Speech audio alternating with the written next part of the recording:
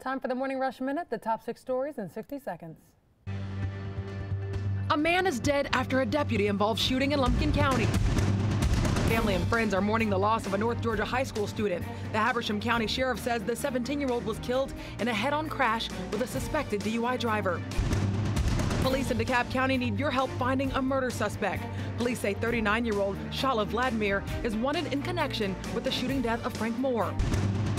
APD homicide investigators are searching for this car. They say it's a vehicle of interest in connection to a homicide on Smith Street Southwest on November 12th. Authorities now say the 16-year-old girl who planned an attack on a predominantly black church in Gainesville, Georgia, idolized Dylan Roof, the Charleston church shooter. For her to be 16, I wonder where she's getting all that hatred from. A shocking find.